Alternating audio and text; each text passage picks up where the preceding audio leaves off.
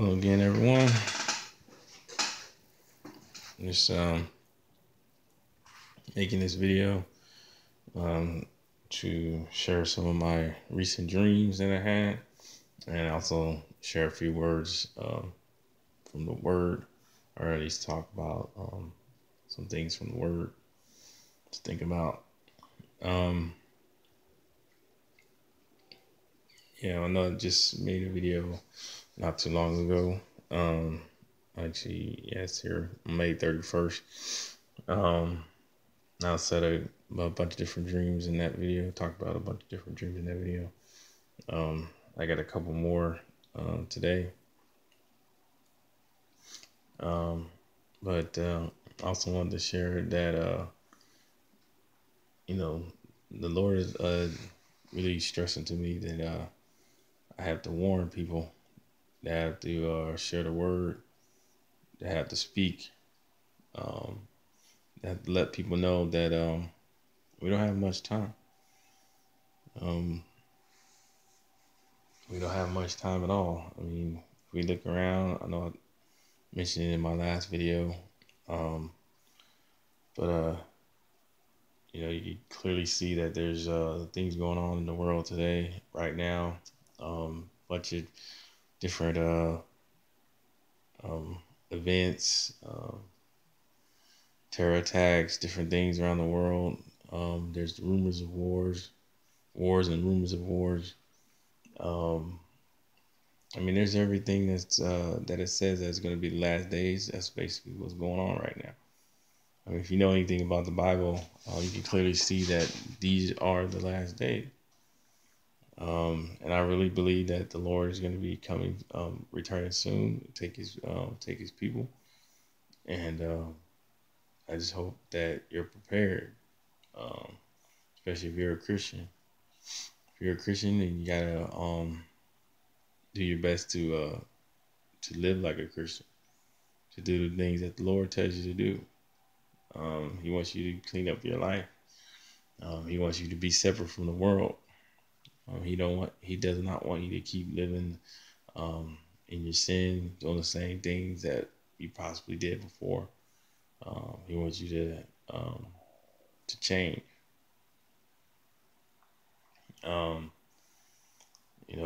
If the Lord, or not if, but when the Lord returns, you want to be ready. Because if not, you don't want to have to think about possibly not being received by the Lord, and staying down here, basically staying here. You might have to go through some really dark times and tough times if you're here during the tribulation period or something. So just be aware of that. But yeah, I think that something's gonna happen very soon. And the Lord is just trying to warn as many people as possible. And he's gonna use the believers, the ones that he's calling to warn people. So I'm trying to do that as well. And if you see the video, just try to spread the word. Okay, so let's get into what I have here. On June 2nd, 2017, I heard a voice say Russia while I was praying. The voice said Russia. And I've been having a lot of like vague visions of our president, kind of just very vague. I don't know, just barely being very vague in some of my visions while I'm praying and different things. So I don't know if he might have something to do with what's going on, or really be involved in the future of prophecy. So I don't know. I can't really say for sure, but he's definitely involved. He's involved in a lot of things right now. And like I said, if we're living in the last days, everyone must play some sort of part, including him, especially someone in that position. So just something to think about. Also had a dream of intense fighting in modern warfare with troops from various regions. So that's basically war. I mean, that's a modern war. I don't think it was that detailed. I can't remember too much, but I know that there was definitely fighting. And that was after I had the vision, heard the voice of Russia. So I don't know if that means that it's going to be war with Russia or war with someone else. But I know everybody's been talking a lot about Russia, China. Of course, you got North Korea there. I mean, it's definitely, like I said, wars and rumors of wars going on right now. So just keep that in mind. Also, I had a dream of working large field continuously while listening to the right things to stay in the work, to stay in the work, to stay in the word and to stay in the work. And what that means is just keep your head down and keep doing what you're supposed to be doing if you're a Christian. So keep reading your Bible, keep praying, keep trying to share the word, keep trying to warn others. If you're warning others, keep doing it. So I was basically in this large field, and I was just working the field, just cutting these plants. It kind of looked like bamboo shoots or something like that. And I just kept cutting them in this big giant field. And I just continuously did it.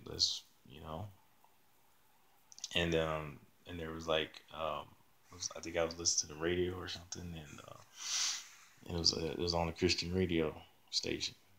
So I was just in the work, in the word, in the work, and I just kept doing it, not really thinking about it, just staying with keeping the faith, basically doing what's right. At least I'm trying. Then don't here. Keep your focus on the Lord and walk with Him always, and He will guide you and show you the way. Keep the faith and stay separate from the world. This is peace and safety. I'm saying this time period is peace and safety. And when they say peace and safety comes sudden destruction. So right now we're in that peace and safety period where there is no destruction, there is no war, but it's going to happen eventually. It's going to happen. We don't know when though. Excuse me. Lord, please give me the strength. So just trying to give myself, ask the Lord to give me encouragement.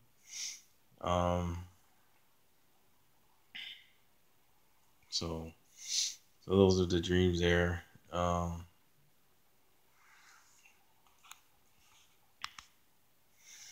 And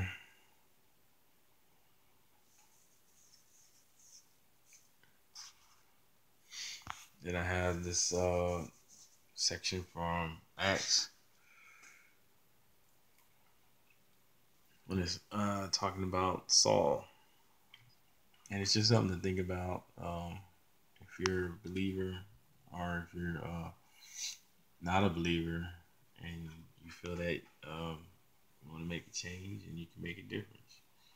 So here it says recruiting from the opposition. This is from my Bible, but it's just kind of commenting on Saul. Saul of Tarsus. He became Paul after Jesus came to him on the road to Damascus. He had a vision, and Jesus was talking to him, and he said, "Why do you persecute my people?"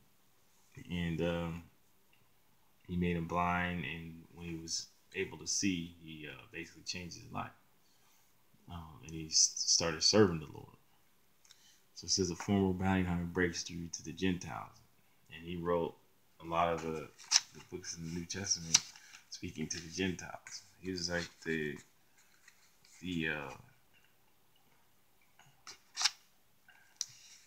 I guess you could say the disciple. He was a disciple or prophet for Gentiles. He would be the one that's kind of focused on the Gentiles to reach out to them. And here it says in Acts chapter 9, verse 21, all those who heard him, Saul, were astonished and asked, "Isn't he the man who raised havoc in Jerusalem among those who call on this name?" So basically, he was he was preaching for Jesus and condoning him, but he was they remember him for going against people that was who was calling on that name, who was going for Jesus. He was going against him. So now he's the one speaking for it, speaking up for it. So they thought that was very peculiar. Um, but that just goes to show you that the Lord can use anyone. I mean, if he changed Saul and he used to persecute Christians, and he turned him basically into one of the apostles, and one of the ones that he used greatly to reach out to Gentiles and others to spread the word. So the Lord could pretty much use anyone, which is my point. So if you're someone that you might feel like there's a calling, but you feel like you're not worthy, that's not the case. That's not the case. The Lord can use anyone. So if the Lord is speaking to you today, or you feel like he's tugging at your heart, answer the call. Do what the Lord is telling you to do. I think he's going to reach out and call a lot of different people. Like I said, I think he's calling me to, telling me to do things. And if that's the case, if he's talking to you, he's showing you different things, and maybe that's what that you should do too.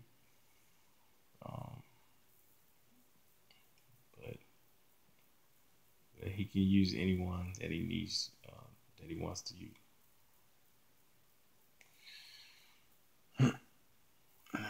Anyway, so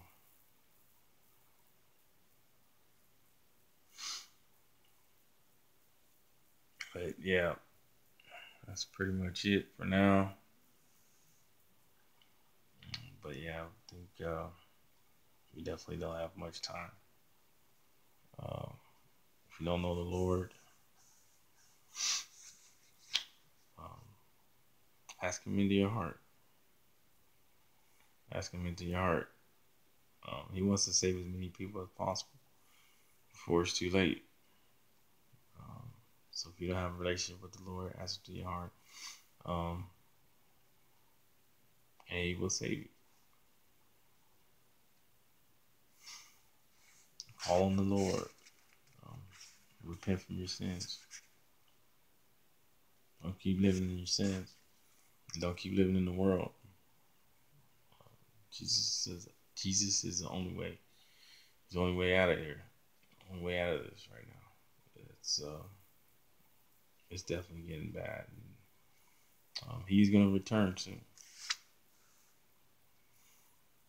And you gotta change your ways and be ready. Things are gonna get worse. Anyways, hopefully this helps someone out there. And stay blessed, and